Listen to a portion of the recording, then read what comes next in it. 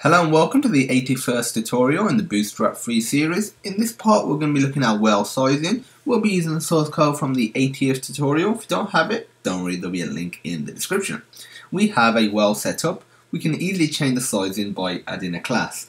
It's really simple. All you need to do is add a few characters. It's that easy. So if we just open up our website in the text editor, what we're first going to do is just copy and paste this.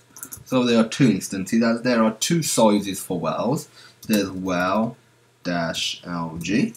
which is large, and then there's well-sm, which is small. So now let's just run this in our web browser so you can see the difference in sizes.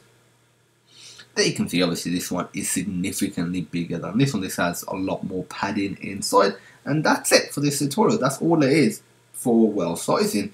The next part of this series will cover modals. If you have any questions, feel free to message us at support@sonarsystems.co.uk, or the required source code will be in the description. To see over 850 completely free videos just like this one, visit sonarlearning.co.uk. Get there today and sign up for free, which allows you to take private videos against any single video. And as usual, thank you for watching, and I hope you have a great day.